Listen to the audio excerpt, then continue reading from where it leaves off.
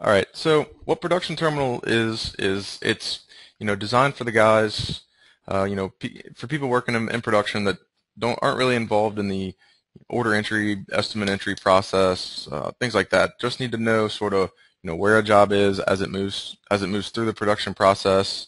Entering in part labor usage, equipment usage, and things like that. So we'll go ahead and log into production terminal.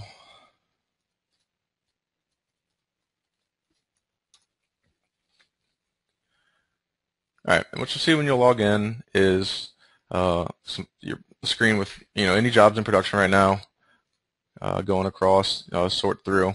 Oh, that's actually, I don't know why that's there. Refresh that. All your jobs in production, scrolling through.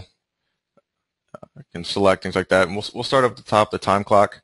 When someone logs in, and just because I logged in as myself, you can still select another user. I'll leave it on me just for this purpose.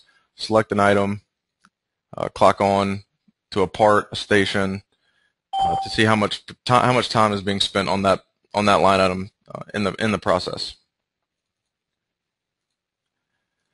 This job monitoring button right here, this allows a user, say Kyle, who's has multiple jobs assigned to him. If he finishes up two and needs to move them both to scheduled delivery, he can do that instead of having to go through and do it one by one. Select both.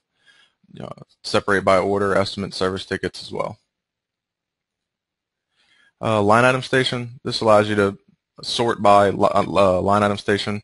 If you only want to see jobs that are in the design station, click on design and it'll pull up those particular jobs. I'll go back to any assigned to. If you want to see any jobs that are assigned to you or anyone else in production, I'll select myself, and you'll see any jobs that have been assigned to you, clock in and out, edit, things like that. And then also if you do happen to know the particular order number off the top of your head, you can enter it in there.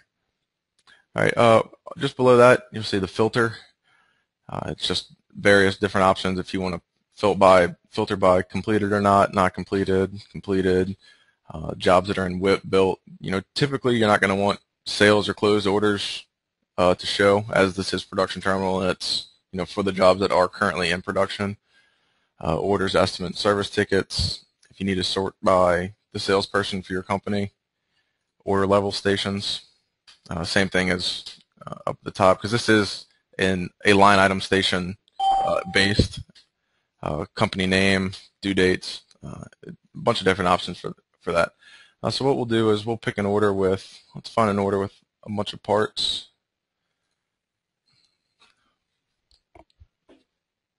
Oh, here we go. All right, and this is the real feature. The main deal is posting part usage. So if you go in, it's estimated at roughly 3/10 of an hour, but it actually takes half an hour. This is where you can go in, add usage, and these changes are reflected immediately in control. Once it's posted, you can actually go into control and see the actual usage and everything that is being posted. All right, over here, this is just your layout detail. If you click on it, it'll make it a little larger for you. What this is pulling from is your product layouts. What's being printed on your estimates and invoices that are being sent out to your clients, and then also what's being printed out on the work order that's for production use. And if you don't want to see this, you can just click the little details button and it'll hide it for you.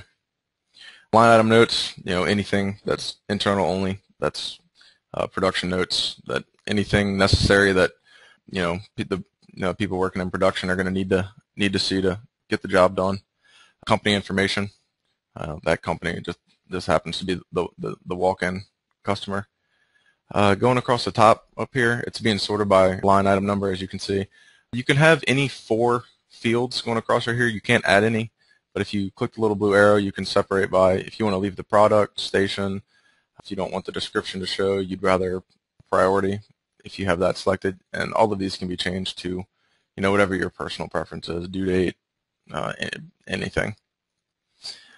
All right. Well, as this is, a pretty.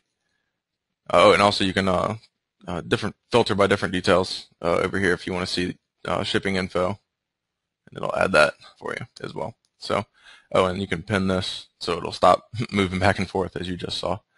Like I said, this is, it's real simple, real straightforward, easy to use.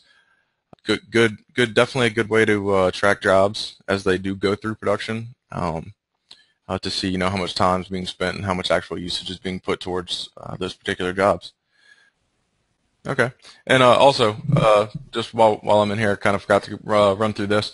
If you click on a line item, you'll see the line item station. It can easily be changed from production printing, installation and process. If it's a high priority, change the order status if need be, order station as well. And if need the assigned to person needs to be changed right here. And if you're using progressive billing, you can the percent complete of the job as it moves through, and then also if it's completed, check, save. Like I said, real simple, real straightforward. Great tool for tracking jobs as they do move through production. So thank you guys for coming.